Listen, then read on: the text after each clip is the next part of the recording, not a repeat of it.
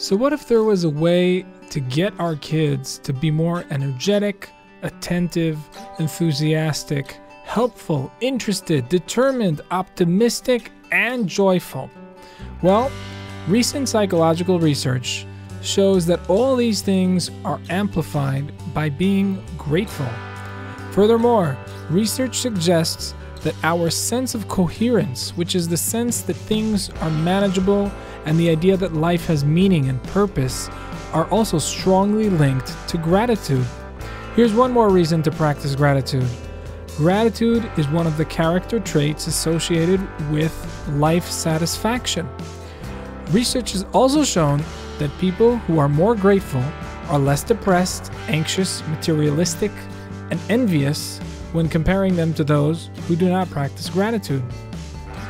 The best part about gratitude is that it can indeed be practiced. Daily gratitude routines can strengthen your grateful worldview. If you start looking for things to be grateful about in life, the world will begin to seemingly present things to you to be grateful about. These gratitude routines can change your perspective on life and your outlook on the world. This psychological effect can do wonders for your family interactions as well.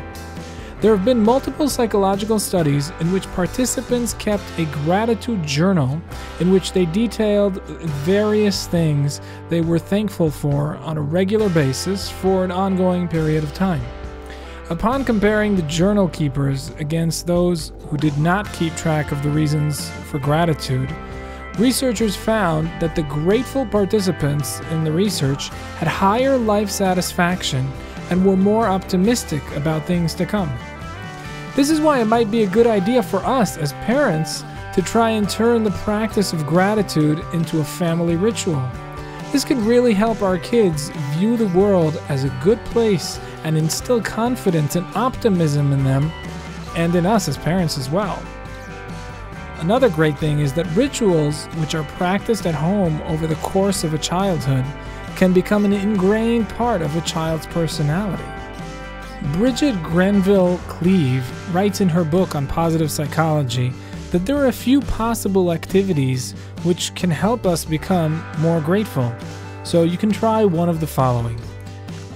Number one, keeping a gratitude journal. She suggests writing about something good that happens about once a week. Anything goes. If it's being grateful that the car didn't break down on the way to work, or for kids, they're grateful they made it onto the swimming team. There are no wrong answers.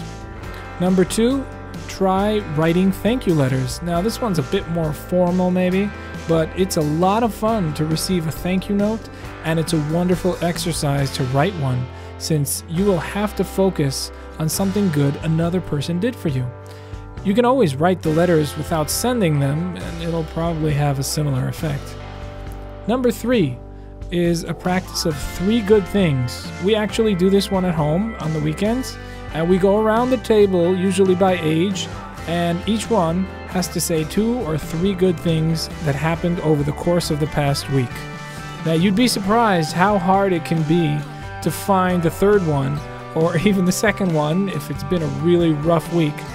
However, this practice can really change your outlook on things over time. So if you want to start writing a gratitude journal with your kids, you can check out our DIY gratitude journal activity, and I'll link it below. And please let us know in the comments if you have any gratitude practices that work wonders for you. See you next time.